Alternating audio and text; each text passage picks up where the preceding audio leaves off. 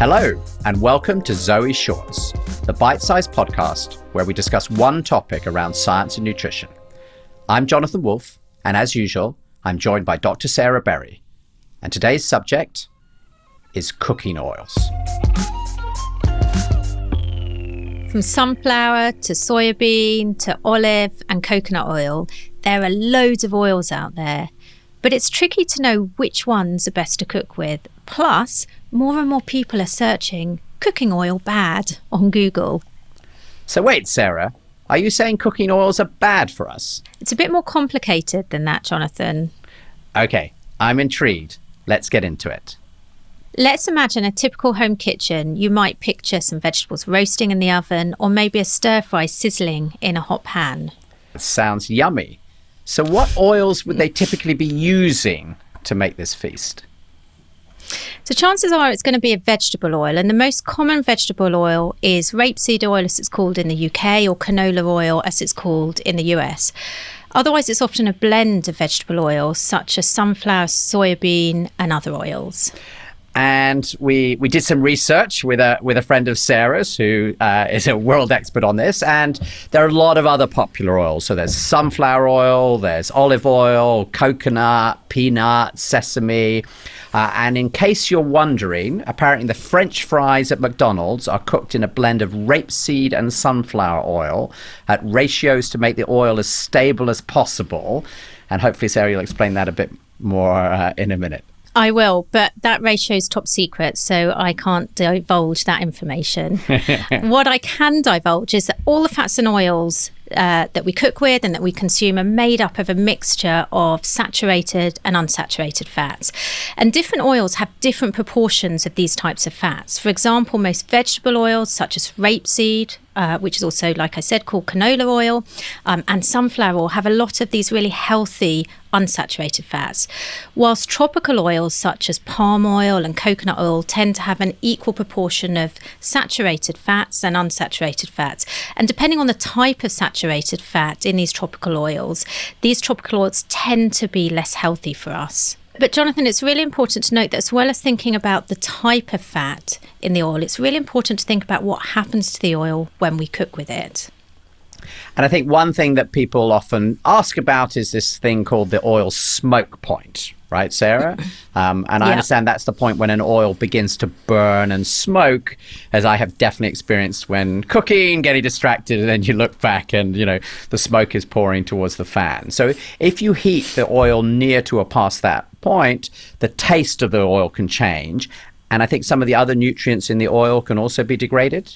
Yeah, that's correct, Jonathan. And I think that the way I often think about this is according to three important factors that affect an oil when you cook with it, which change its taste, but also change potentially some of the health effects.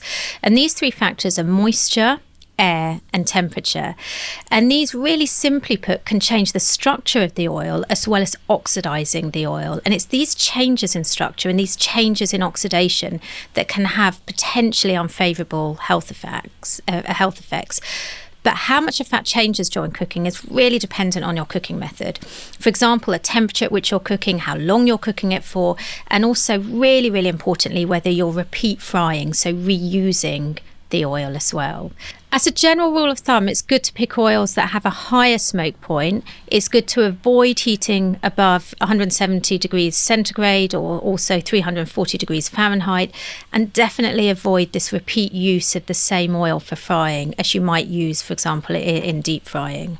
So oils that have a high smoke point and therefore sort of meet those criteria, Sarah, right, include rapeseed, canola, sunflower blends.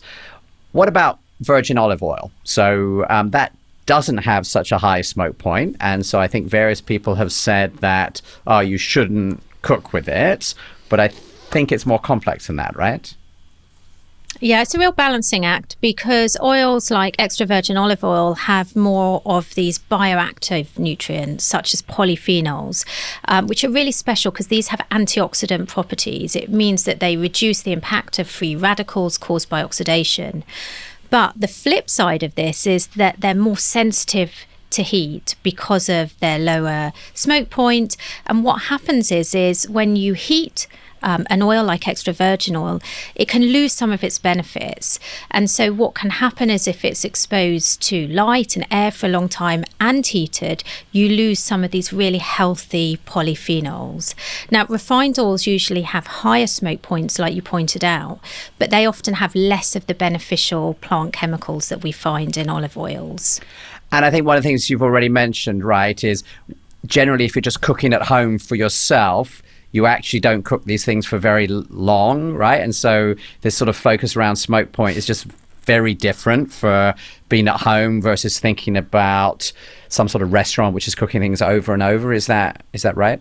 Yeah, that's correct. I think when we think about the health effects of cooking with oils, we need to separate out what happens in a more commercial or in the food industry versus what we actually do at home. So I think it'd be good to actually dig into the potential health risks, Jonathan, of cooking oils a bit more, because there are a lot of myths out there.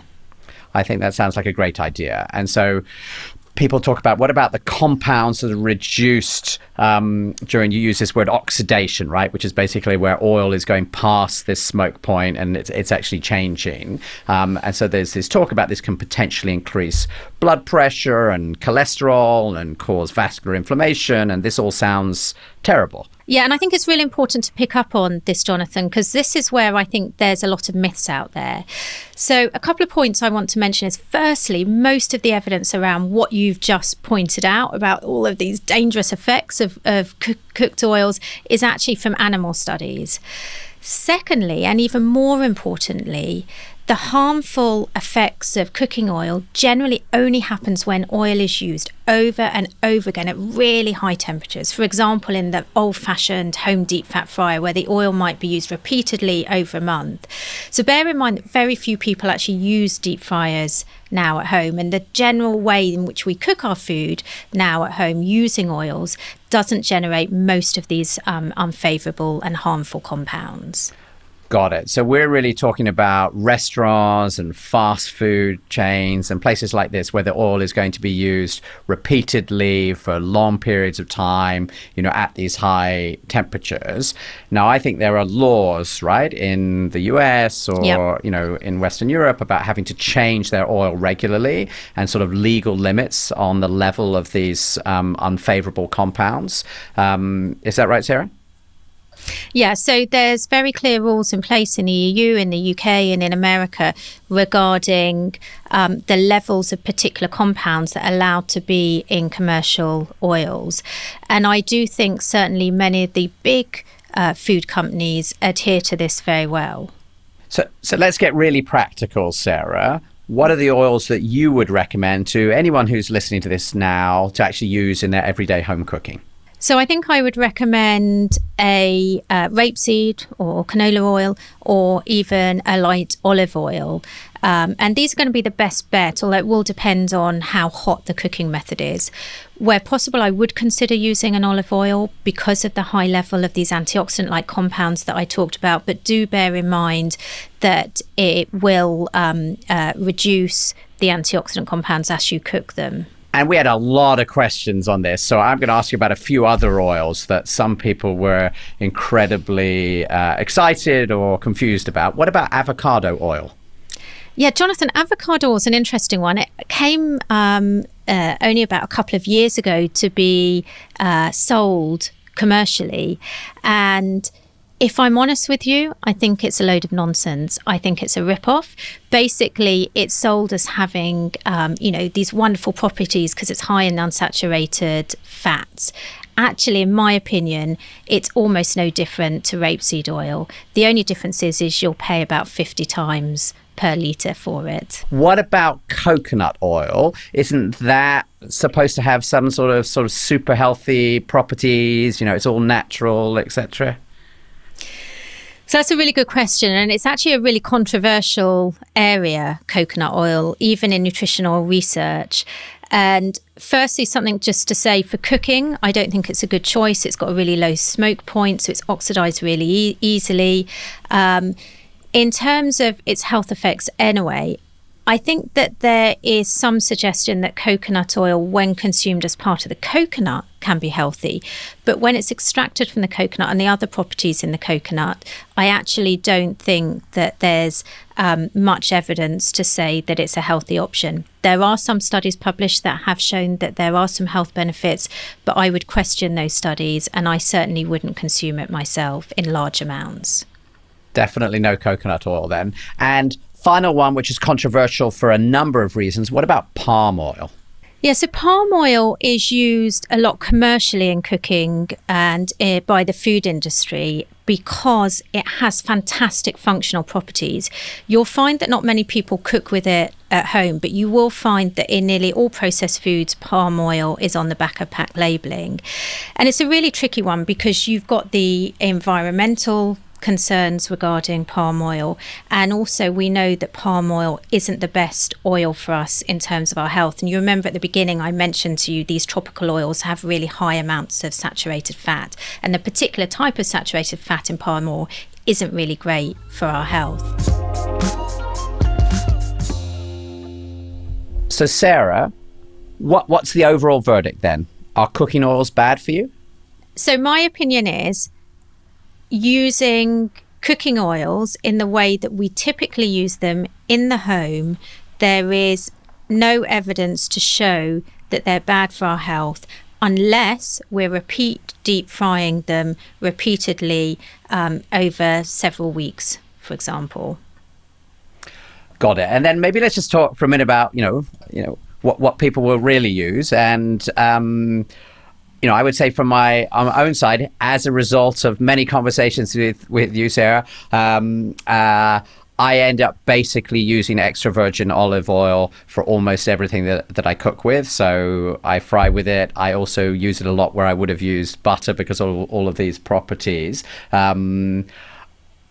Should I feel comfortable about that if I'm, stir frying something or I'm frying an egg? Does that feel good from a health perspective?